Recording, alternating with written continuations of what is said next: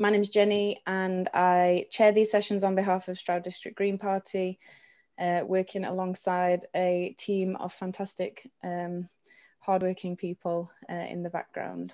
So after a short break for the local elections, we're back with the June Cloud Cafe, where we're talking about footpaths and the right to roam, which I know is a topic that interests so many people around the Stroud district because we're surrounded by beautiful footpaths and walkways and obviously a stone's throw from the Cotswolds Way. So we've got three speakers with us today. I'll introduce them as we go, but oh yeah, just to say, if anyone needs any support or has any questions, then use the chat function to get in touch with Stroud District Green Party directly, and we'll try and help you if you can't see or hear anything. And if you've got any questions that you'd like to ask to the presenters, also use the chat as we go. And at the end of the session, there'll be lots of time to ask the questions to the presenters and make sure that we have a really lively discussion. So great to see so many returning faces.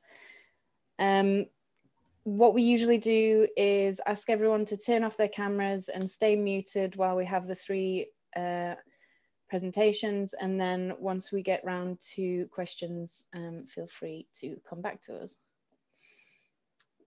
Okay, so I'm going to start with Daniel Raven Ellison, who is a guerrilla geographer and brainchild of Slowways, a network of 7,000 plus walking routes that connect all of Great Britain's towns and cities.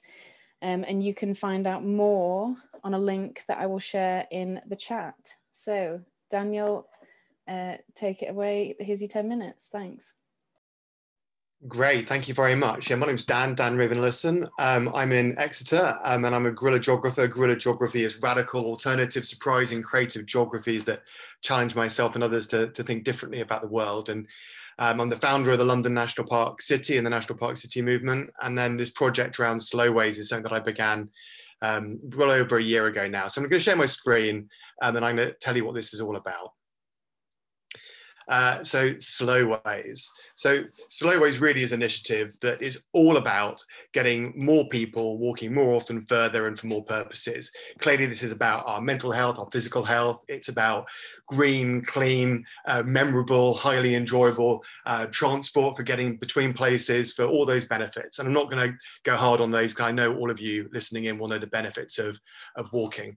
But what if we get more people walking more of the time? Now, I got thinking about this, and clearly it's fantastic. We have a national cycle network, a visionary piece of work that's a strategic network of cycle routes that connect up our towns and cities, the places where most people are, to where most people want to get to. But this is a network which is largely fragmented, it's largely on road, and it's designed for cyclists, not walkers. And while we do have about 200,000 kilometres of public rights of way and many more paths that we can use that crisscross the country and right to roam up in Scotland and different parts of the landscape, I actually think that our footpaths, as glorious as they are actually a little bit of a mess. And what if actually we put it into a big system to make it easier for people to imagine how they could go on journeys through the landscape? So I got thinking about that and started playing around on Google Maps, thinking about the primary destinations that the Department for Transport and Ordnance Survey use when they think about transport planning. So these are the places that are most important as transport hubs, cultural hubs, but also population centres as well. And I just started playing around just in Google Maps in a very rough way, creating these sort of geometric shapes that are really founded on a principle. This principle is that we should all be able to walk reasonably, directly, safely, enjoyably between any two neighbouring settlements. And I think if we can't walk between two neighbouring settlements reasonably, directly, safely, enjoyably, accessibly, then maybe something's going wrong. And actually for thousands of years, that's what we've done, right? And it's only since the advent of the motor car that maybe we haven't been able to do that through parts of our landscape. And it's interesting that this is an idea, when I pitch it to you, might seem like an audacious proposition, but it's exactly what we achieved for road transport right across the globe. So why not remember the origin of our walking networks and think about creating a network for walkers in this way?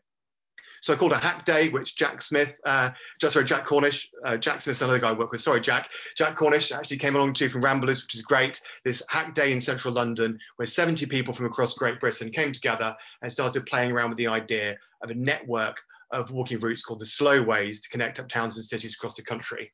And they were challenged to create routes that were, as far as possible, safe, legal, as direct, as off-road as possible, were as accessible as possible using public transport, and that were easy to navigate. Crucially also having resting places where people could eat or sleep every 5 to 10 kilometers.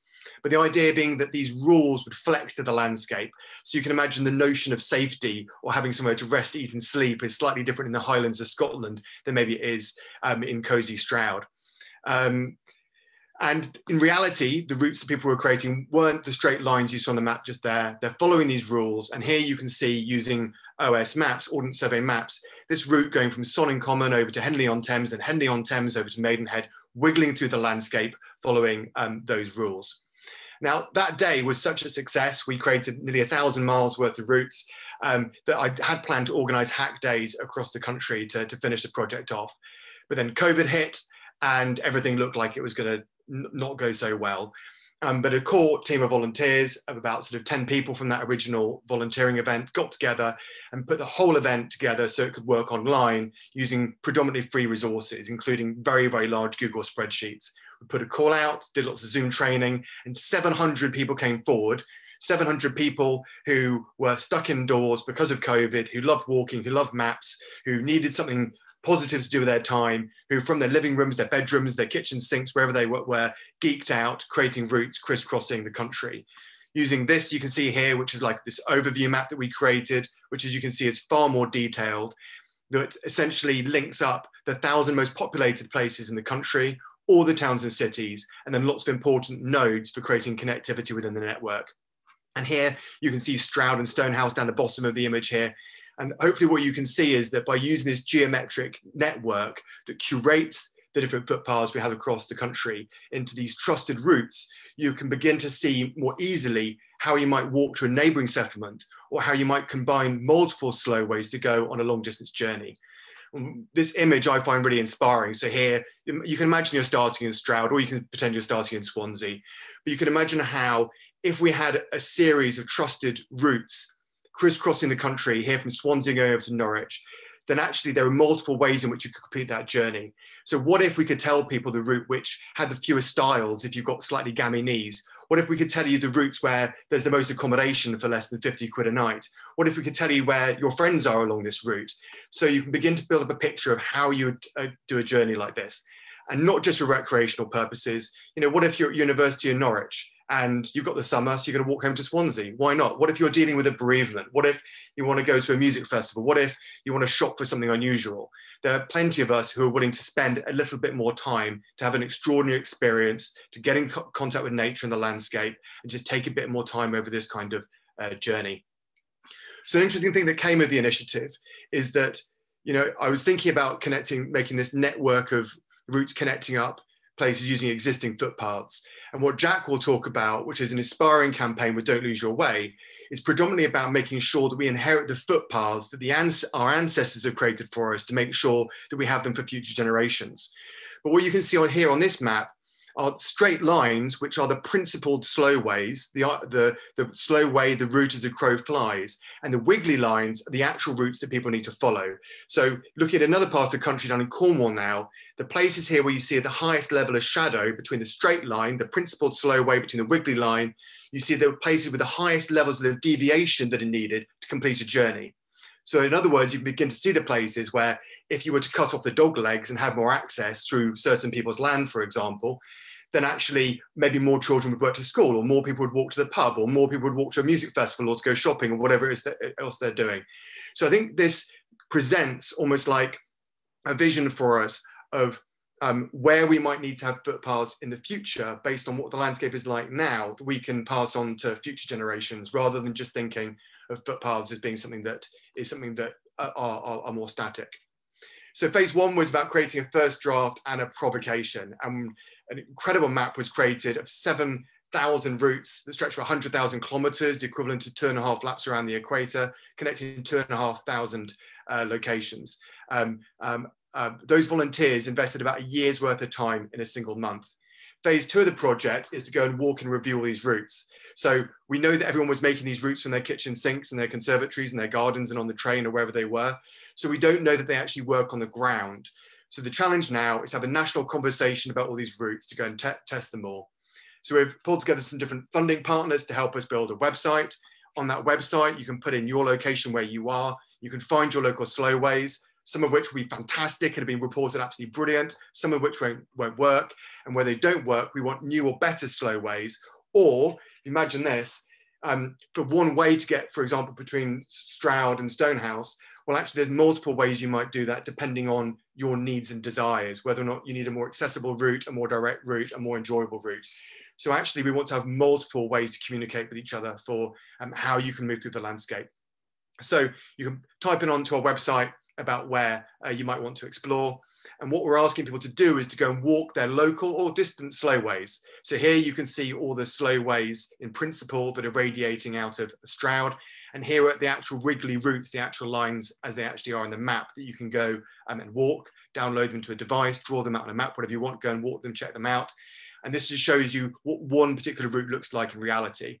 So on the website, it shows you the length of the route and the distance. There's a grade there to tell you whether or not, for people who have particular mobility requirements, whether it might be appropriate for them or not. And people can then also leave reviews to say how good they think it is. If 3 people positively review a slowway route, then it gets a snail with a tick on its shell, and we think that it's trustworthy and other people can use it. So the ambition is to actually walk about 400,000 kilometers of slowways collectively, so that every route in the country is verified at least 3 times. So we have this trusted network we can use. And when you dive into the survey, actually we've got questions in there like, you know, is this route appropriate for someone walking with a St. Bernard dog or in a wheelchair, or do you need affordable accommodation, that kind of information. So since we launched 6 weeks ago, and I'm just about to finish, I know that I'm at my sort of time, we've had 14,000 kilometers of routes reviewed, which is incredible, 1,300 route reviews, but only 14 verified routes because it takes 3 people to peer review a route to say it's verified.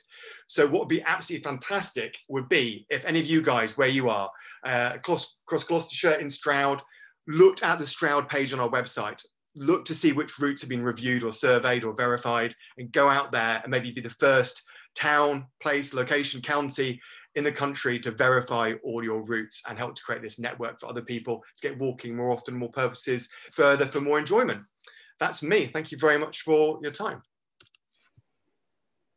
Wow, what a fantastic start to the night, and what an amazing initiative, and definitely all the councillors who are on this call, let's get Stroud signed up for something like this. So yeah, I mean, just so many amazing things. Tailored journeys, making walking more accessible, I think for me was the standout thing, you know, making sure that people who have got pushchairs or wheelchairs or whatever it might be, that they can still access this kind of, you know, beautiful nature that we've got is really amazing. So yeah, I mean, I guess the biggest thing there is the call to action, and everyone who's on this call, we will share. Oh, I've corrected, the thing is already being shared, the link's already being shared. So let's have a look and sign up as Stroud. And it's nice to see Stonehouse on the map as well. I'm actually in Stonehouse right now, so there you go. All right, thanks Dan for kicking us off. And let's move on to Jack. Jack, if you want to put your camera on. Hi. So Jack leads the Don't Lose Your Way campaign at the Ramblers, which is Britain's largest walking charity. He's focused on supporting volunteers in finding lost rights of way and researching historical research so that it can be applied to go back on the map and on the ground. Okay, Jack, here's your 10 minutes, thanks. Thanks, I'll just share my screen. Hang on. Hopefully everyone can see that. Yeah, we can see. Yeah, Dan always sort of slightly upstages me with his fancy slides, but hopefully this will still be interesting. Yeah, so thanks very much for inviting me. Yeah, so I manage the Don't Lose Your Way project at the Ramblers. And as you say, it's all about finding and saving historic rights of way across England and Wales. So I'm just going to give a bit of an overview, and hopefully show off some nice old maps, which always sort of people always enjoy. So yeah, I had some slides about the history of the Ramblers, but I won't go into that much because I'm sure a lot of people know it. But I think the important thing that I would say is that we are a campaigning organisation, and we've got a history of radical campaigning that goes back to 1935. And here's a picture of Kinder Scout, which is really the birth of Ramblers. And in turn, you know, we have been instrumental in national trails, national parks, but also the public rights of way network that we've got now. Areas of open access land in England and Wales. Coming soon, the right to walk around the entire coast of England, and also previously the Welsh Coast Path. And the reason I think I've highlighted this is that I see Don't Lose Your Way as part of that campaigning and part of that asserting the rights of the public to be able to access our amazing natural landscapes, but also our towns and cities. So I know Alan's probably going to speak more about rights of way, but you know, we've got 140,000 miles of rights of way, many of which will be featured in the Slowways map. And every council has a requirement to have a legal map of those rights of way in their area. That's called the definitive map. You'll see these rights of way show up on ordnance survey maps, but also on the ground when you see a footpath sign when you're out walking in the countryside. That, you know, that's part of the rights of way network. And I think the thing I would say at this point is that it's a historic network. This is a photo I took in the Quantocks a couple of years ago, and this is a drover's road that goes across the Quantocks that goes back many centuries, I suspect. And I've got a suspicion that the two levels of wear that you can see there are where the bottom level is where all the animals that were being driven were, and then the slightly higher level is where the people had worn down the path. So, you know, paths are part of our history, and for me, they're part of our sort of ordinary history of how we've navigated and interacted with our landscape over centuries. But these definitive maps, they were starting to be drawn up in the 40s and in the late 40s into 50s and 60s. And essentially that was part of the Attlee government's drive to not just have rights, but to make sure people knew where those rights were and what those rights were. But is the definitive map truly definitive? We think that it's not. And we know that there are thousands of miles of missing rights of way. So these are actually rights of way, but they're just not recorded. And so that means they're not protected, and it means that people don't know where they are. But we have, as of today, 4 years, 6 months, and 23 days to find these potential lost rights of way, to do historical research into them, and then to apply for them to go back on the map. So last year, we had thousands of volunteers who came together to help us map potential lost rights of way across England and Wales. And I say that word potential because it was a paper exercise looking at historic maps, comparing them to the current map and seeing, could there be something here that requires further research? I think this is just outside Stroud, and here you can see the current OS map, and this is what we potentially found in terms of lost rights of way. So these are based, I think these are all based on the fact that there's a footpath on the historic map shown. Now, that might have been private, I suspect it was public. The issue would be proving that it was used by the public in the past. But you can see, you know, if you added just one of these routes, it would create a great off-road route, you know, to more rights of way up here in the sort of northeast of the map. And so how this works is that essentially we're a volunteer-led organisation, and what we want to do is support any volunteers, and it'd be fantastic if people could get involved here with taking one of these routes and then doing historical research. And essentially what that research needs to prove is that it was used by the public in the past.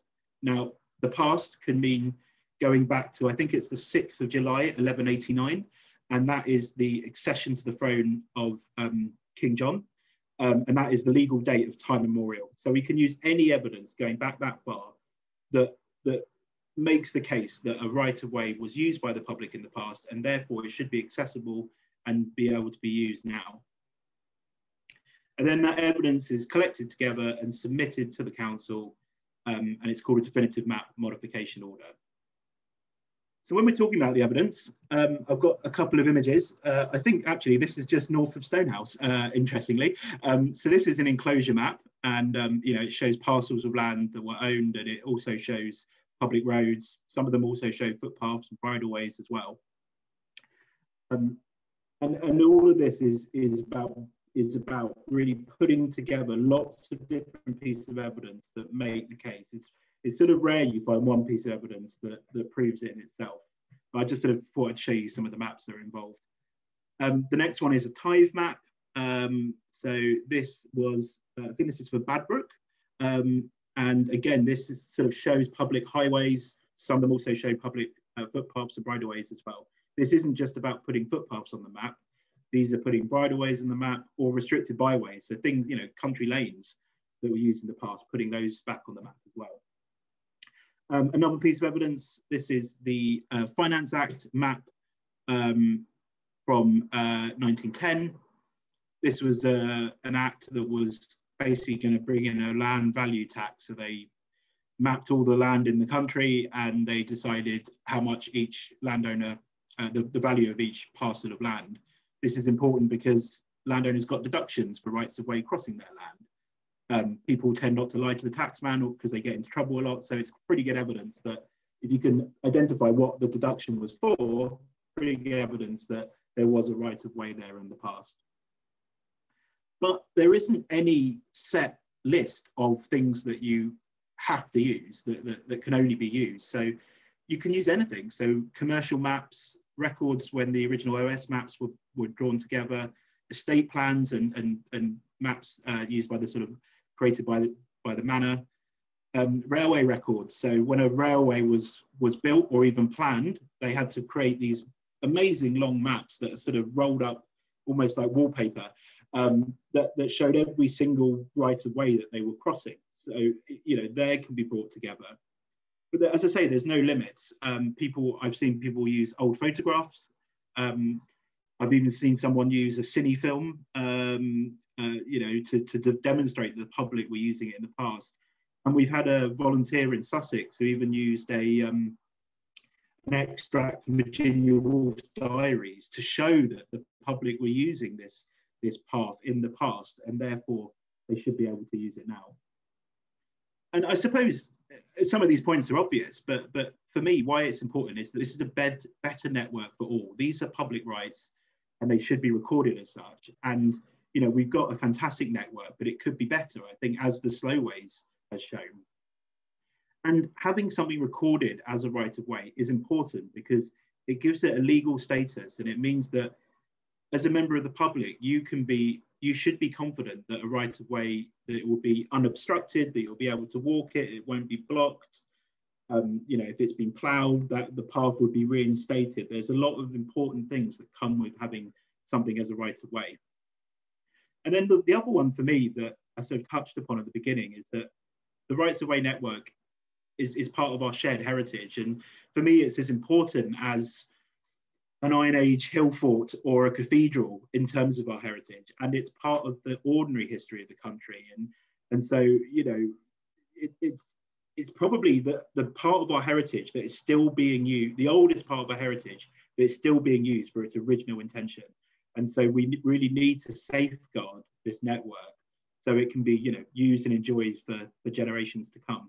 I'm not sure where I am with time, but you can, you know, we'd love people to get involved. You can go and look on our website and see what potential lost rights of way are in your area. You can also sign up to help with the next stage, which is, if anything, the biggest stage, the historical research. You know, take a path and, you know, with our help and training and support, you know, spend 6 months doing a little project, pulling together the research to actually apply for a path you put back on the map. And you've got my email address there if you've got any questions as well. And now the sun is really in my eyes, but I'll move slightly.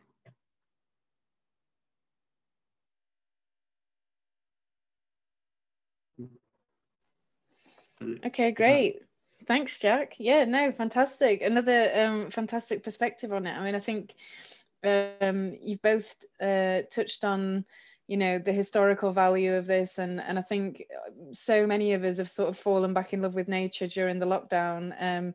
it's one of those things where it's, as soon as it's taken away from you even slightly, then that's the moment that you want it the most. And I think that, I guess what you're saying is like, let's not get to that point where it's taken away from us, and instead let's you know, put our hands up now and say, like, you know, these are our rights, these are our like paths and routes and our history, and we want to protect them. So yeah, absolutely. Thanks for that, Jack. Okay, I think we should have our final speaker now, Alan. Alan, if you've got your camera on and unmute yourself. Okay, great. So Alan's been involved in managing and improving public rights of way for over 30 years in the Northeast and in Gloucestershire, and has recently dipped his toe into the sustainable transport pool. He currently leads a small team looking after the day-to-day management and protection of 3,400-mile network across the county, along with a role of, with the Access Authority and powers associated with Crow Access Land, which I'm assuming you'll tell us what Crow means. Yeah. And has recently spent time and resource improving the multi-user trail along the old railway line between Stroud and Nailsworth. So bringing it back to the local perspective. Thanks, Alan. Okay, hello everyone. I haven't got a presentation. Well, I have, but I can't get it to join up to Zoom tonight. So the wonders of local authority technology for you. So you're going to have to look at my opening mug for a bit, or you can switch it off if you like. Go away and make yourself a cup of tea and just listen from a distance. I'll just introduce you. It's going to be a brief introduction to rights of way and Crow Access Land and what we do and what our role is. Basically, rights of way are types of highways. These are routes over which the public have rights to pass and repass. That's undeniable rights, and they can only be stopped up by legal order. There are a number of categories of highway in common law.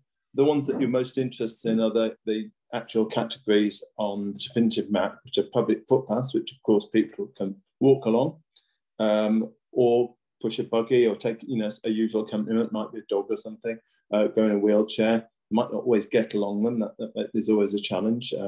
Bridle ways, you can take a horse, ride a bicycle, and walk, of course. And then there are versions of carriageways, which most roads are carriageways, but we have some called restricted byways, where there's a right to take a horse and cart, and all the rights associated with bridleways. And then there's a very small number of things called byways open to all traffic, which by their very nature are open to all traffic, even if you probably couldn't drive down one. And the County Council is the highway authority, and we have an overriding interest in the surface of all these routes. So that means, you know, if you think about your ordinary roads, that surface is put down by the council. It doesn't usually own the land underneath, but it owns the surface, and it's responsible for keeping it safe. And they're protected in law by quite powerful laws. There's a legal adage which says, once a highway, always a highway. So that means it's very difficult, in fact, to go around changing them. So landowners can't just decide to change a right of way without going through a formal legal process. And so there is a protection in place which exists for those highways which are, and also the ones which aren't, or most of those that aren't recorded, which we'll come on to. The highways, highway network shown are two sets of records. There's the definitive map and statement, which I think Jack referred to, certainly. The definitive map and statement's the one which we're mainly involved with here, which is the public rights of way, footpaths, bridleways, restricted byways, and byways. There's also another associated record, which is of interest to people who want to get out and about, and that's called the list of streets. And that's translated into some things called the road records, and that's a record of all the routes that were in the 1930s considered to be roads. And some of those roads are unsurfaced green lanes. And so they're marked on those records, but they're not marked, in many cases, on the public rights of way record, the definitive map. And they're an interesting adjunct to the rights of way network. And I think they're probably an important part of a potential slow ways network. And in some cases, they're more at risk than public rights of way, because the road records and the list of streets are not as powerful documents as the definitive map. Now, the definitive map is a wonderful document in the sense that it is conclusive evidence of everything it shows, and it shows a spider's web, particularly around the Stroud valleys, of public footpaths and bridleways all over the place, particularly footpaths. The road records is a big, and list of streets is a big document, but it's mainly obviously the roads we're all used to driving along, or walking along, or cycling along, but it's also some of those green lanes, and they're a bit more at risk because it doesn't have, all it is a record of maintenance. But you can ask me more about that if you want. Going on, the legal record, the definitive map, is accompanied by statements. That's a very important part of the document, and that details the parcels of land on the 1923 1 to 2,500 map that Paths went through. And they're fascinating. They're mainly provided by the parish councils back in the 50s, and useful part of the documentation. Now, as I say, definitive maps are conclusive evidence in law about the particulars within them. But that doesn't mean other routes don't exist. And as Jack referred to, there is a process now for adding paths to the definitive map on the basis of documentary evidence and archive evidence. And the one reason that I caveat slightly that once a highway is always a highway thing is that in 2026 there's a cut-off date, which will mean that we can't claim paths on the basis, people can't claim paths on the basis of that archive documentary evidence, that those wonderful colourful maps that Jack was showing us. So that's a shame. But that was a compromise made by the government in 2000 when it brought in the Countryside and Rights of Way Act, or the CROW Act, as we call it. Countryside and Rights of Way Act was the one which brought in the formal ability, the right to roam in England and Wales. So I'll go on to that in a minute. Just to say, our definitive maps in Gloucestershire were finally completed, having been started in about 1950. In 1983 in Gloucestershire. It took a long time of review and drafts and further reviews and hearings at the quarter sessions, and a big involved process over many, many years. So the definitive maps are very, very valuable, powerful documents. I will circulate this PowerPoint when I get the technology going, but and I can look at these things at the moment. We've transferred all of our data from our definitive map onto an electronic map, which people can view online. If they go to gloucestershire.gov.uk/PROW, and that's a website where you can find out information about rights of way in Gloucestershire and bits and pieces of news and things like that. Worth having a look at, and it's a colourful map. It's much easier to read than the original definitive map. Of course, it's got modern features on it, so it's the effectively the old map overlaid over modern features, and then with the changes that have happened in the interim. It does have inaccuracies in it though, here and there. There are ways to change paths, and landowners do come to us saying, look, I need to change this path, take it out to a farmyard.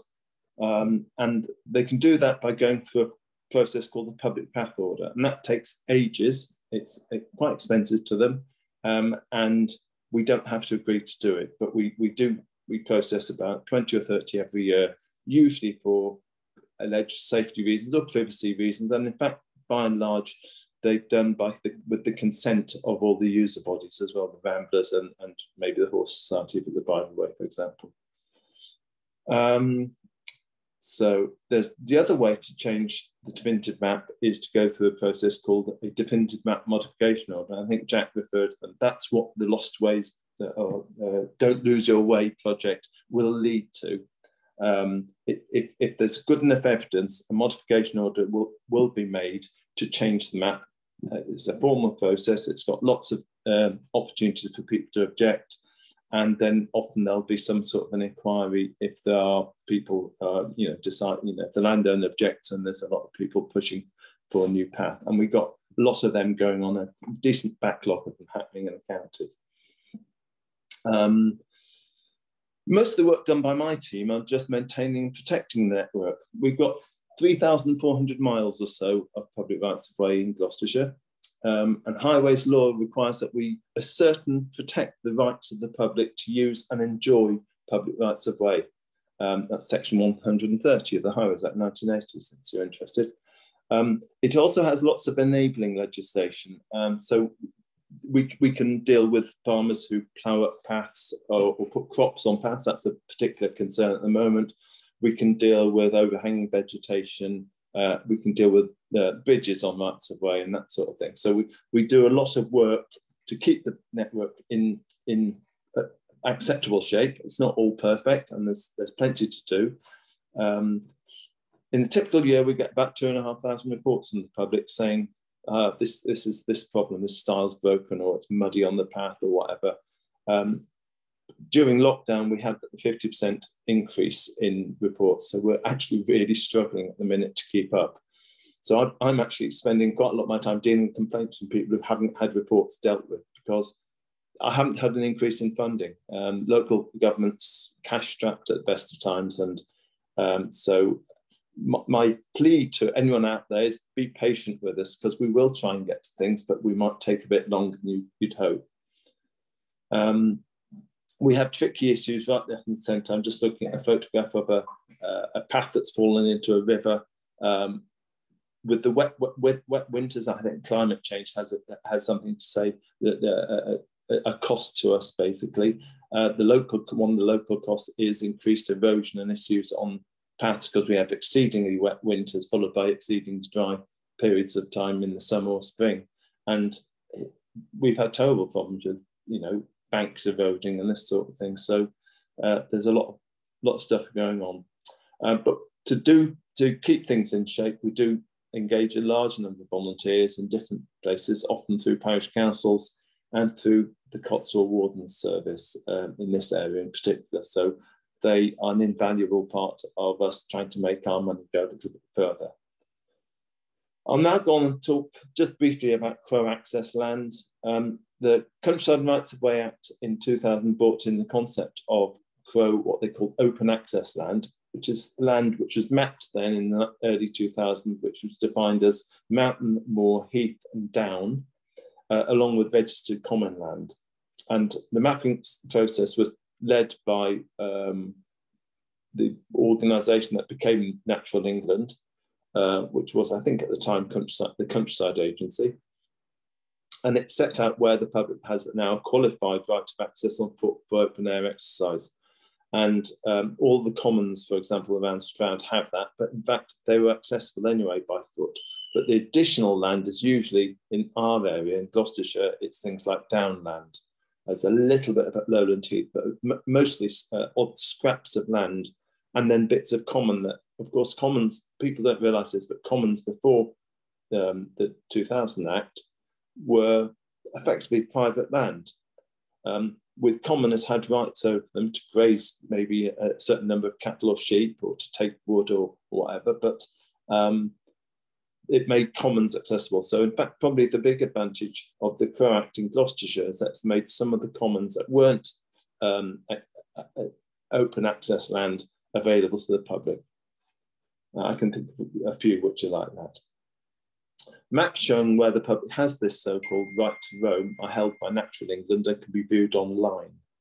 And also on Ordnance Survey maps, like the map behind me, there are patches of land shown on it which are in a very, very pale orangey colour, which are access land, and land where the public has a right to roam on foot. We are the access authorities, the county council, but we don't receive any funding to do that, and we don't have any duties, we just have powers. So we can agree new accesses onto access land with landowners, and we did do a bit of that in the early days, but there's not a lot of demand for it, to be honest. As I say, most of the land was already designated as accessible to the public in our area. The big advantage is areas where those rights weren't enjoyed. So big areas are common in the north, for example, and Lake District, Peak District, places where people want to walk, but in fact gamekeepers and landowners are very keen to stop people walking, often because they have grouse moors and this sort of thing. That's all I've got to tell you for tonight. I'll let you ask some questions. I apologise again for you having to say out my ugly mug. Thanks, Alan. No problem at all. But really interesting. And again, thanks for bringing that local view. I guess it's, you know, talking about the power of documents, the power of documentation, and the limited time that we've got in order to use that resource to map these routes, modify these routes, and add any routes that we think should be included as well. Okay, so I've been trying to keep an eye on the questions, which I think we've got a few. So I'll go first to Sue Fenton. Sue, do you want to come in and ask your question? If you unmute yourself. Hello, yeah. Hi. Yeah, I think I've done two questions. My first question, which is for any of the speakers actually, is there a problem, and if so, how significant is it with paths being blocked or obstructed deliberately by landowners, and what can be done about that if so? Thanks, Sue.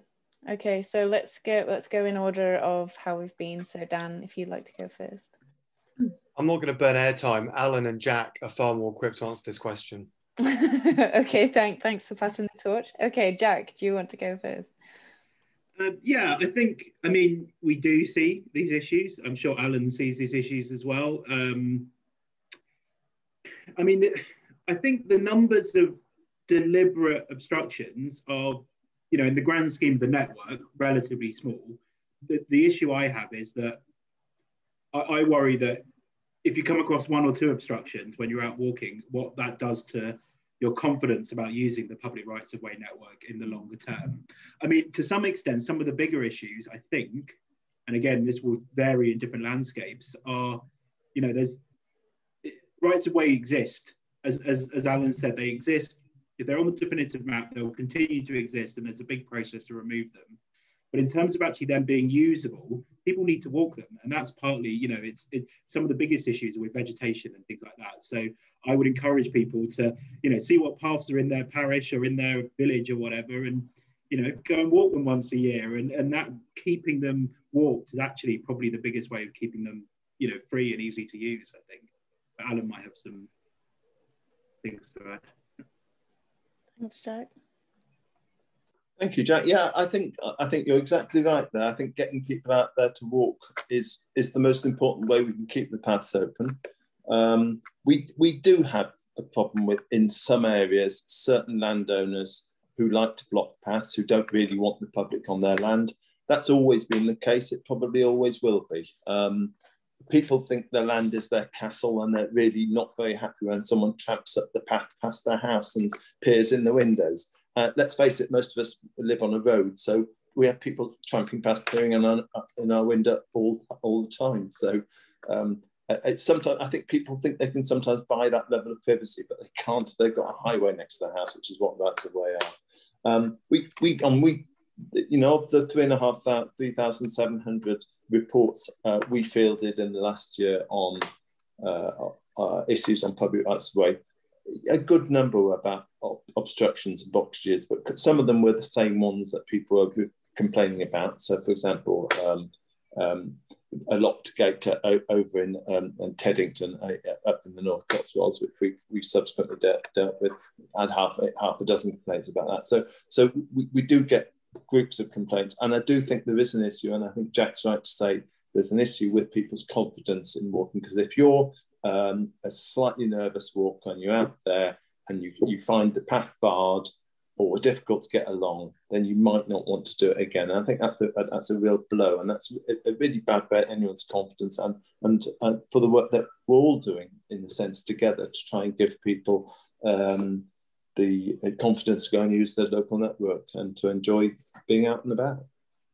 If I could actually dive back in again, I mean, to answer the question from just slightly different angle, is that I think the spirit of the question was about when, like, someone's put a giraffe in the middle of the path, or there's like the bridge is broken, or whatever the issue is.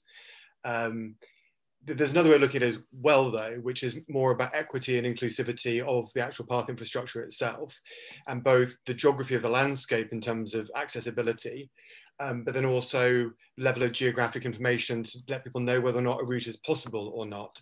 And one of the things we're trying to do in Slowways is ask people to survey routes to say which kinds of users might be able to use routes. And it's interesting because we battled for a long time about how we would grade routes and how we would do that kind of surveying. And what we came across is that an awful lot of the information that's out there that's done by the big accessibility charities effectively and professionals is basically asking about professional standards about the world they would like to see, which then means, for example, how flat is the land, the fact that the path needs to be 1.5 meters across for accessibility. But the problem with that is that it doesn't allow for maybe some of those people who may have mobility requirements. They might be a wheelchair user, for example, but they want to know whether a path is usable rather than if necessarily it's completely accessible to everybody. And actually, as long as there's not a stile in the way, they can get themselves at Penny Fan, thank you very much. And I think there's, which is a big mountain, by the way. And so I think that there's actually a dearth of geographic information out there about where barriers are coming and going, but also those that are just permanently part of the landscape as well. And also a cultural issue that where access is communicated, it's often to those with the highest needs and not necessarily catering for those who actually have an awful lot of wherewithal and resilience. And as long as they know they can get out of their wheelchair, squeeze through a gap, close their wheelchair, get back through again, they know they can carry on going for another 20 kilometers. And actually it's harder to get that information around. So separately from the Slowways, but one of the things we want to look at is that I think there needs to be a national barriers project where essentially people across different public rights of way authorities, across Ramblers, across National Trust, whoever, can tag to say where there's a barrier that's new and when it's gone again to anyone, whatever persuasion they have. And I think that's a massive issue in terms of access to the landscape. But it's partially about those temporary things that a farmer might be doing to distract people. But in some ways it's more some of the things like Jack says, like vegetation or expectations around styles, those kinds of things. If I can just add something to that as well, if that's all right. Sorry, I know we've got other questions. Yeah, but, no, don't worry. I completely agree with what Dan says. The other thing I'd add to that is I would love there to be a national data set of all of the benches in the country. You know, that's wouldn't it be fantastic if you knew you're on a walk and there was a bench coming up in 10 minutes or something like that? And that's part of accessibility as well. You know, that's just something I always dream of. Maybe we could do a big crowd-sourced project where everyone can tag where all the benches are. And lose. Yeah, exactly. Yeah, absolutely. Maybe it's something that you need to add to the review. How many loos did you find along the way? Okay, nice. So just scanning through, I think Dominic White is the next question. Thanks, Sue. Dominic, are you there? Hi guys, thanks very much for the excellent presentations. It sounds really good. So just to give you a quick insight, I run a project called Nature's Races, and that's basically trying to encourage people to experience nature with the sort of long-term goal that they might then care about it a bit more. The last 18 months, obviously we started off with some great positives. Everybody started going out for walks. Everybody was kind of giving nature a bit more space. But certainly on the walks I was doing, the more and more people were sort of walking around the woodlands, experiencing a bit more. You saw a very, very obvious increase in the sort of damage that was happening, the litter that was being left behind, and everything else. I love the idea of, you know, people getting out there and enjoying nature.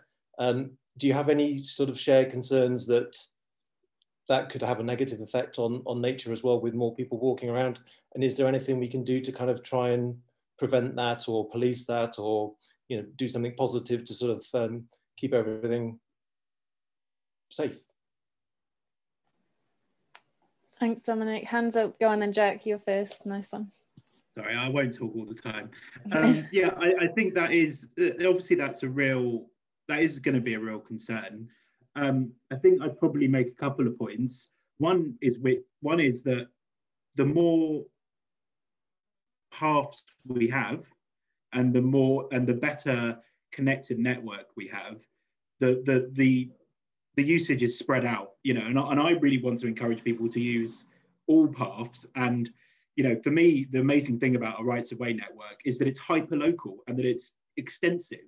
It's not just about, you know, damage to a national trail. We haven't just got national trails, we've got paths everywhere. So I suppose there's an issue of, you know, in terms of the damage to paths of actually spreading out, you know, getting people enjoying all of our landscape. And I had another point, but I can't remember what it is now. So I might leave it at that and see if anyone else got anything. Oh, yeah, Alan, and then Dan. I just want to say that we've had a big reaction from some landowners to people walking more widely, and that's partly because people aren't well versed necessarily in what you might say the rules are in the countryside. There's been a lot of ad hoc trespass and people walking all over the place, and that's partly because nobody gets taught about rights of way in schools. It's partly because there's some lovely places to walk and nobody stops you. But it's created a number of issues, and some farmers have ended up fencing in paths to try and keep people on the right line. Not so much around Stroud, luckily, but certainly over in the Cotswolds we've had that issue, and it is a concern for me that that reaction will actually spoil the enjoyment of the countryside for the majority, or for other walkers and other users. So yeah, and there is an issue. There's been a big issue with increasing littering and issues with dogs amongst livestock. I've had 2 or 3 reports of sheep being savaged. I've also had reports of people being trampled by cattle, which is the other side of the same coin, really, when people aren't sure what to do with a dog, and the dog often attracts the attention of the cattle. So yeah, it's a tricky one. I don't have any solutions for it. I just think we all need to be vigilant, and we all need to pull together. I know that in Stroud, and certainly in the walks I do, quite a lot of local people, including some of the Ramblers, will go around picking up litter after, young people often are blamed for dropping litter, but certainly I know local communities do pick up to make sure that there isn't too big an impact on both livestock, nature, and indeed farmers. I definitely agree with all those points, and agree with Jack's point about more access to more places will spread the load. I mean, anyone who saw the images of what's happening up the top of Snowdon, during the COVID epidemic, it was almost like a dearth of geographic imagination of other places that you could potentially go was part of the issue, maybe. And also that we need better education in schools. I agree with those things as well. But I also think there's maybe a deeper rooted thing, particularly in England, around, maybe there's a self-fulfilling prophecy that if you don't have trust in a person, then they're not very trustworthy. Maybe there's an issue in terms of how paternalistic we are as a society, and how that paternalism and the way in which people expect people to behave in the landscape somehow actually means that people end up putting dog poos in bags and hanging them up on fences rather than looking after the landscape they're walking every day. And when they do camp, they then leave their detritus behind rather than looking after it. And I wonder whether we actually create a culture that encourages that kind of activity. And this evening's conversation is partially about the right to roam. Maybe if we did have a right to roam in England as an assertion or an idea, and we had more trust in people, maybe we would start seeing more respect for more people in the environment, and the damage we do see being looked down on more, but also the damage being spread out a bit more over the countryside as well, rather than just in like particular ravines or something. Absolutely. Thanks, Don. Thanks for your question, Dominic. Hopefully there's some inspiration there from the answers that we got. Okay, so the next 2 questions are from Tim and Martin Whiteside. So I don't know, I think if you both ask your question, I think the answers can maybe be joined. So Tim, you're first, Tim Davies. Yeah, and thanks for very inspiring presentations and kind of insights. But I think mine and Martin's questions were about kind of new rights of way, particularly thinking very local, the housing developments that spring up that aren't permeable and there aren't ways through, and how do or can new rights of way get created? Because we've talked a lot about those historic routes, but are there ways we can think about the connections we need to make the daily walks and the longer walks much better? Thanks, Tim. Okay, I can feel that Jack wants to go first and he's trying not to, so okay. I mean, I don't have to. I suppose I think, well, there's a couple of things to say. I think one thing to say is that in terms of adding paths to the definitive map, it isn't just about historic routes. There is also the ability, well, a couple of things. Landowners can dedicate rights of way, which I think is an important thing to say. The other thing is that if a path can be shown to be used by the public for 20 years, then it becomes a right of way. And there are quite a few of those that are unrecorded on the map as well. But what I suppose one of the potential opportunities that we've got very live at the moment is in, Brexit's happened, or, whatever you think about that, but Brexit's happened, and we're moving towards a new agricultural payment system. And because of partly lobbying by the Ramblers, there will be in there payments for improved public access for to landowners. So, there's obviously a lot around, keeping watercourses clean and wildlife improvement and rewilding and things like that. But one of the biggest payments potentially in the new system will be for improved public access. So I think that presents a real opportunity to really think strategically about the network. Where have we got links that don't exist? And that's thinking of Dan's map earlier on.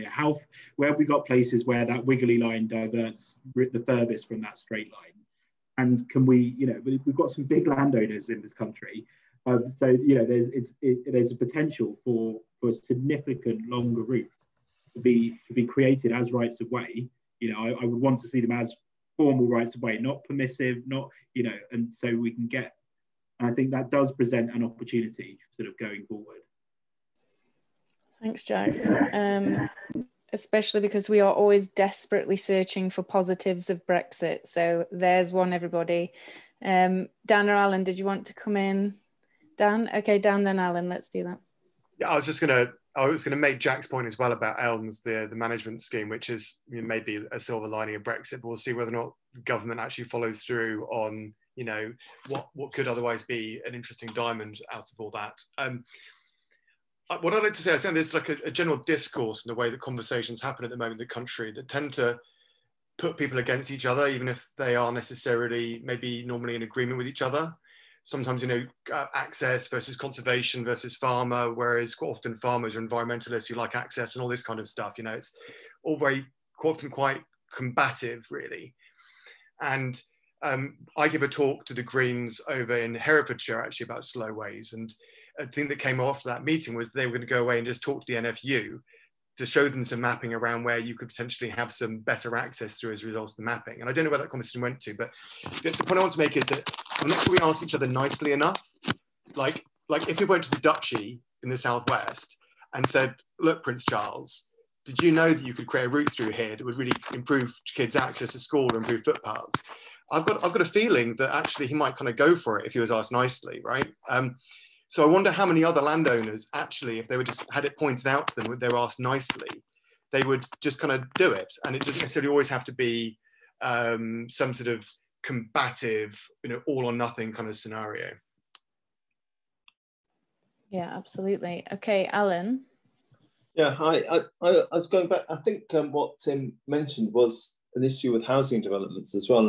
And for me, the best thing we can do in terms of improving access both to and from housing developments and into the countryside is to engage early with the developer. And you can do that. You can do that through Stroud District Council, I imagine. They certainly get a lot of contact before an application is put in. As rights of way at the county council, we often don't hear about a development until we find out that it's been applied for. So we don't have long to actually get very much for the public in terms of, well, betterment or improvement to the right of way, or indeed provision of a decent right of way through a new development. And so sometimes it just becomes a sort of muddy path at the back of houses. It's not ideal, but early engagement is the key. And we've been working with with the planners in Stroud and in the other districts in the county to make sure they're aware of rights of way and the importance of rights of way, both as places for people to go and enjoy the countryside and have access, but also potentially as green corridors and places which can allow people to experience nature close to their homes as well, and give nature a chance.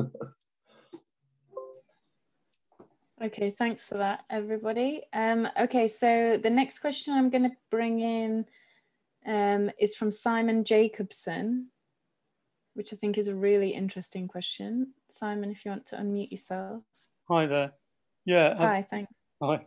As a frequent user of footpaths and discoverer of them, I sometimes find that it's the way marking, you know, that's the problem. And even on some existing long distance routes, I walked a bit of the Wysis Way with a friend, which was a great, you know, it's a great idea to walk from the Wye to the Thames, but it was really poorly waymarked.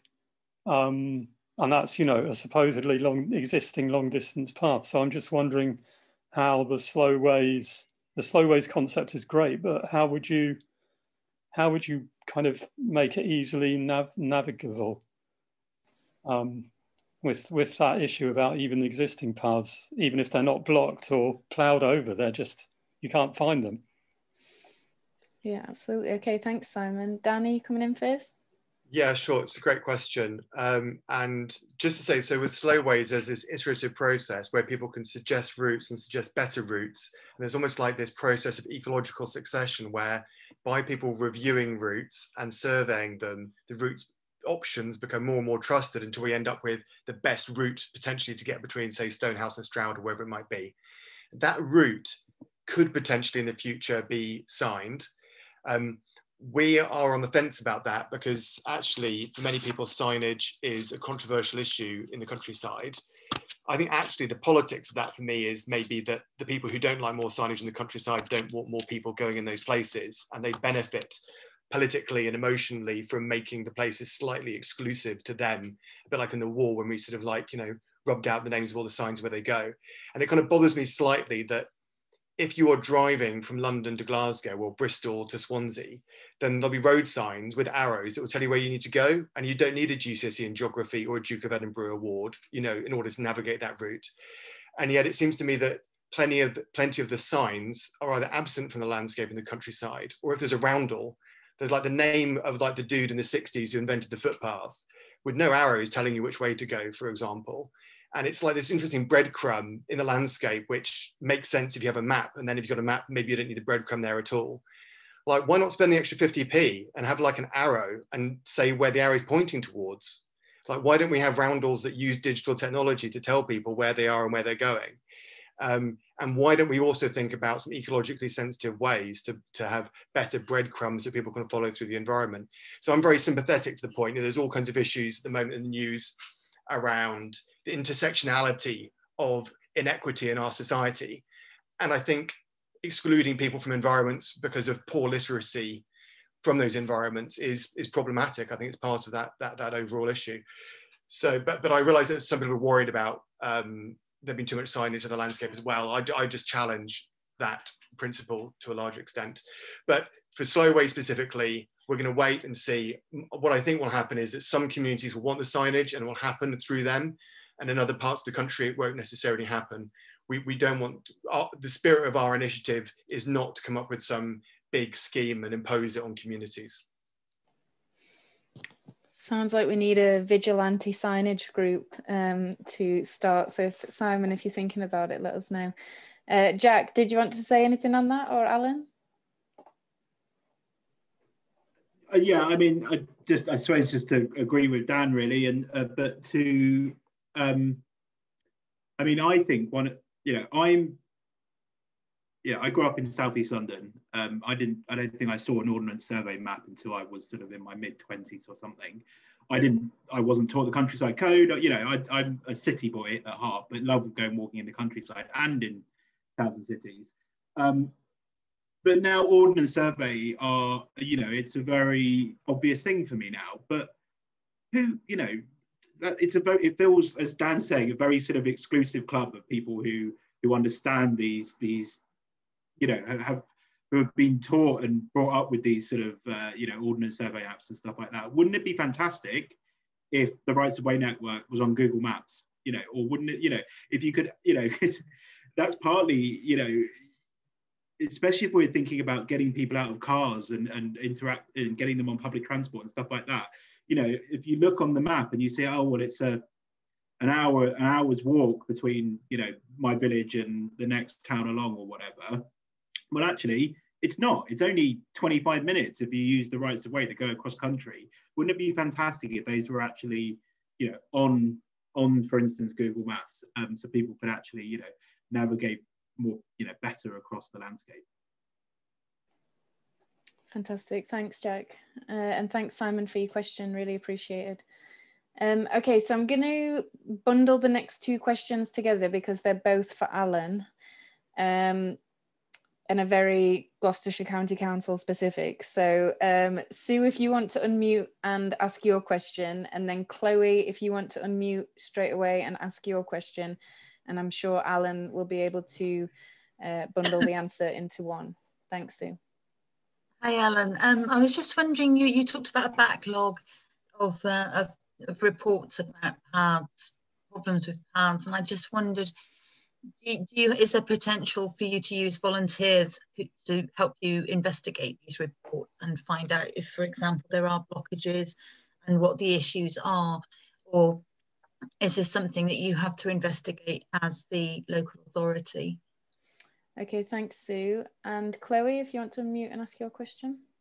Yeah, I just so I've had some experience with Alan's department, and they are brilliant but very stretched already. And in the run up to 2026, I was just wondering whether there are more people, you know, promised on the way, because it seems like you know, there's a head of steam around this fantastic campaign, and there's just going to be more and more initiatives to get paths recognised. And I just wonder what's going to happen as we get closer to the deadline. Okay, thanks both of you. Alan? Okay, thanks for that. I'll start with Sue. Yes, we've got a backlog of reports, and yeah, where we can, we do use volunteers. And then sometimes we'll say to someone who sends in a report, can you confirm it's in this location? And you know, sometimes if they say, well, I'm from the parish council or have some sort of experience in this, we might get them to talk to someone.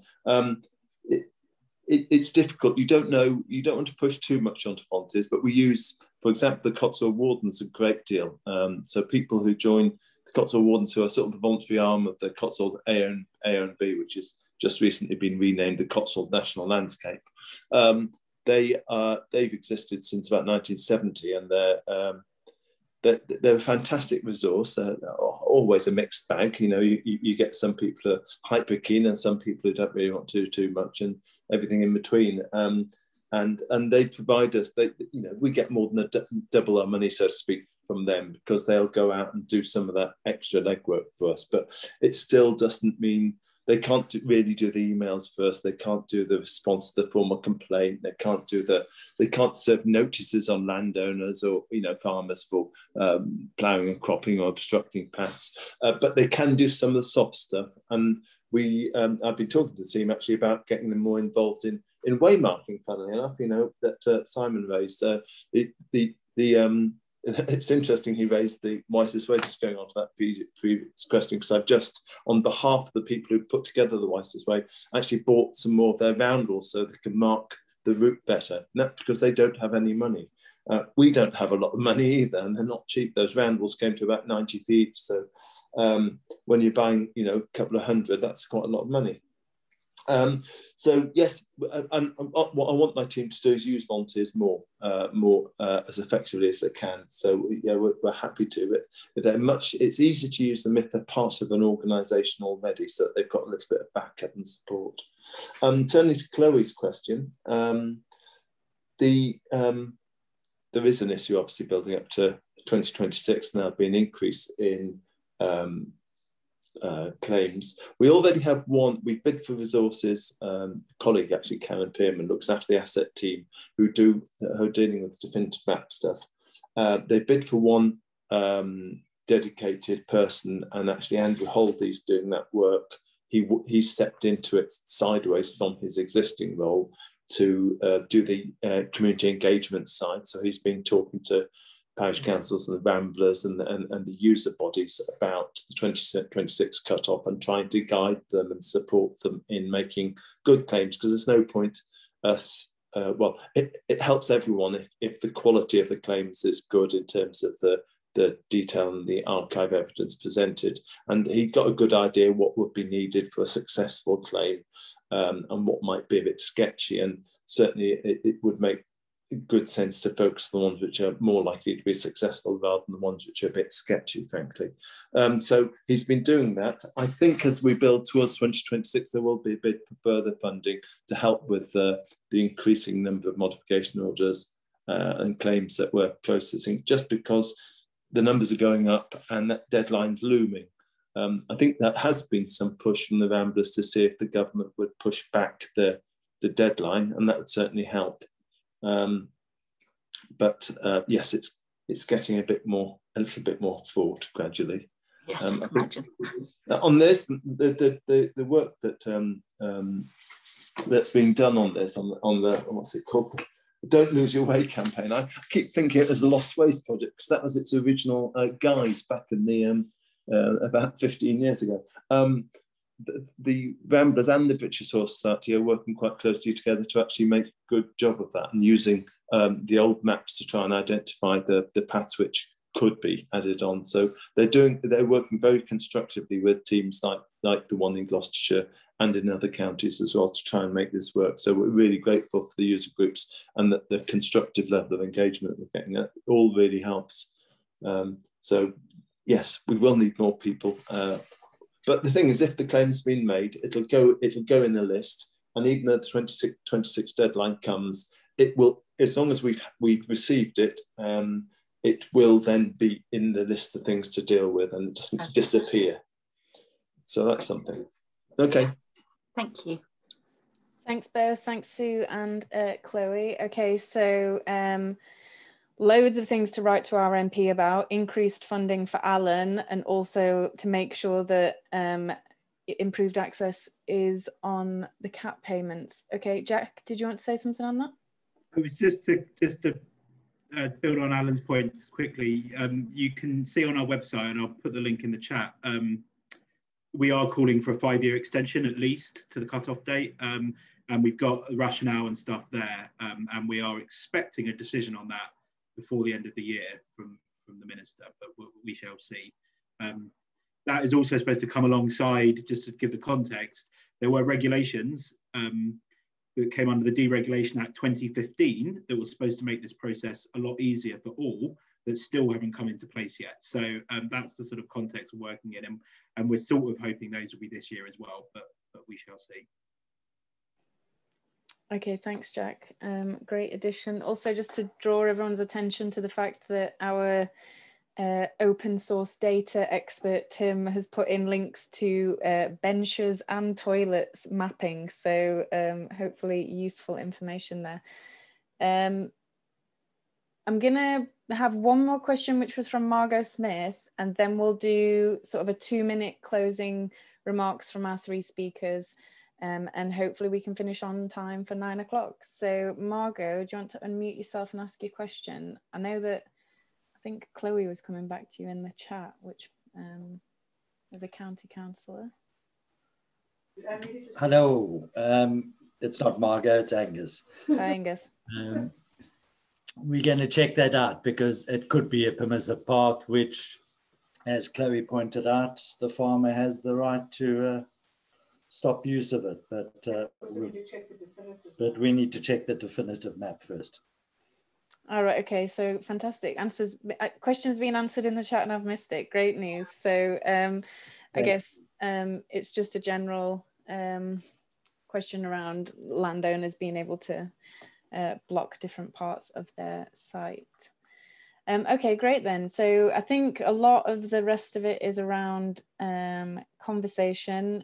Shout now if I've missed your question and you desperately want to ask it, or forever hold your peace.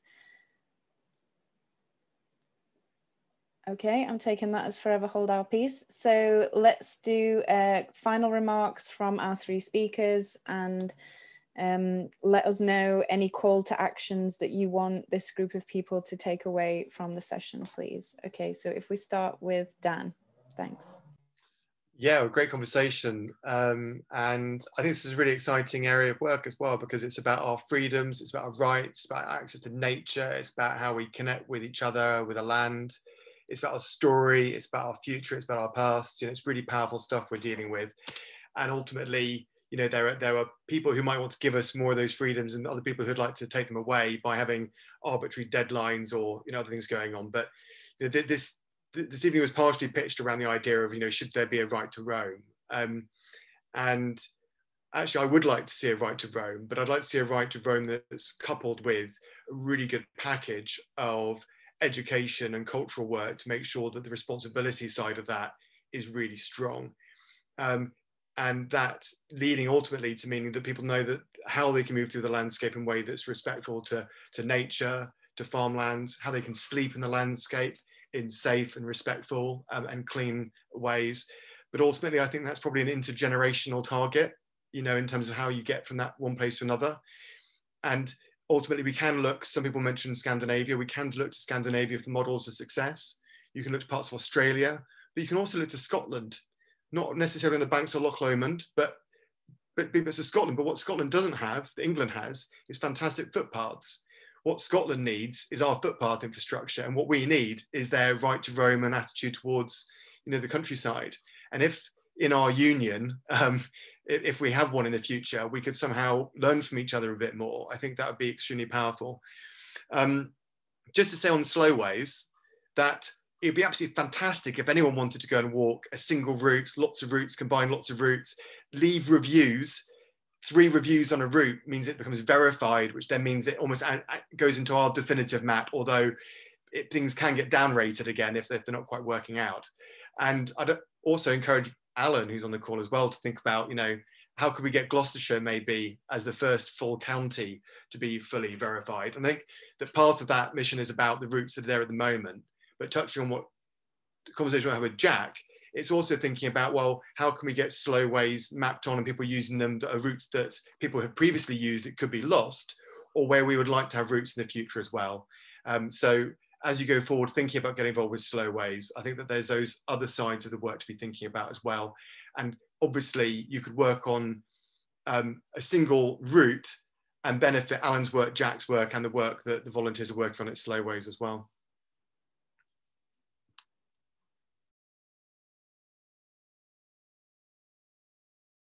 Oh, thanks, Dan. Sorry, I was unmuted myself. We always have to have one. Jack, if you'd like to go next.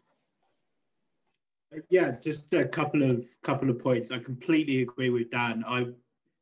This is a very personal position and not the position of the Ramblers necessarily, but I wouldn't, if it was right to roam replacing the public rights of way network, I would have concerns about that, because I do think paths give us something. They give us confidence and certainty, and I think sometimes the right to roam discussion is really focused at people who want to climb over highland moors and things like that, whereas, you know, I think that what the path network potentially gives us and does give us is certainty for a greater number of people, but I won't go down that too much. I think the closing couple of things I'd say are that you know, I think one of the themes of all of this, and I've seen in the chat as well, is I think we really need to focus on access to nature and people being able to get out and cycle and walk in nature. And, you know, if we spent 1/10 of what we spent on highways, on actual, you know, on motorways and roads, on the rights of way network, it would be absolutely fantastic. And you know, we would do so much more. The Don't Lose Your Way project shouldn't exist. When this 2026 date was brought in, the government said they were going to do this work, and that didn't happen, or they tried to do it, but then they failed to do it. And so it's, you know, it's volunteers and it's charities like the Ramblers are having to step up to assert the rights of the public, and that shouldn't be the case. You know, it shouldn't be the case that the public need to assert their rights and need to make sure their rights are legally defined, but we are where we are. So I'd encourage everyone to go onto the Don't Lose Your Way website, see what paths are in your area. We won't be able to save them all. Some of them will be erroneous. Some of them we won't be able to find the evidence for. But you'll be able to see some of the possibilities of how the network could be better, and sign up to get involved, so people can, so you can actually, you know, delve into the history of your area, but actually, you know, not just for an interesting thing to do, but to actually create something tangible. And when a right of way is added to the map, it is very likely that will be there for hundreds of years to come. And it's sort of, it's very, it's rare that you get to leave that sort of, you know, a legacy that will last that long. So I really urge people to get involved with that as well. Maybe while they're walking a slowway, they can see what's branching off of it that isn't mapped. Thanks, Jack. Okay, Alan, your closing statement? It's just a quick one, really. I've been inspired a bit by your other speakers. I think the Slowways project is a fantastic opportunity to start working out where routes are available, which are available to people who can't walk along paths full of stiles. So actually getting access for people who are less able-bodied, that might be older people, but might be people who have had misfortune of not having the ability to climb stiles or to go along difficult paths. I love the fact that that's being mapped, and I wish we could do it, and I'd like to work, you know, as closely as I can in, you know, within reason with Dan in sorting that out. Equally, I think the work Jack's doing is quite inspirational. We need a thorough, you know, a thorough job done of this Don't Lose Your Way project, and there's some really valuable routes can be added. So probably my real message is that's a great discussion, but let's keep working together to try and move forward and get these things sorted. Thank you all. Absolutely. Thanks, Alan, for taking the time to join us this evening, and our two other speakers. We really, really appreciate you joining this discussion. I mean, if you look in the comments now, everybody is sending love for the work that you're doing. I think that, you know, using technology to map and protect nature and to help us connect with it more. I mean, I think Jack said if we used, you know, walking routes the 10th of the amount that we used the roads, then, but I mean, what if we use them a 10th of the amount that we use our phones? I think that would be equally as valuable. Might make Alan's job a little bit harder, but keep us all out and busy. But yeah, so, you know, challenge accepted. Stroud is going to be the first town, district. Gloucestershire is going to be the first county to complete all of our walkways. So get ready for that. I know challenge to all our town, district and county councillors on that one. But yeah, I guess the key message is, you know, we'll miss it when it's gone. And so let's not let it go. Thanks everybody. You get 5 minutes back for your evening. Really appreciate this. Will be on our YouTube channel. Please share with your friends and colleagues who couldn't make it.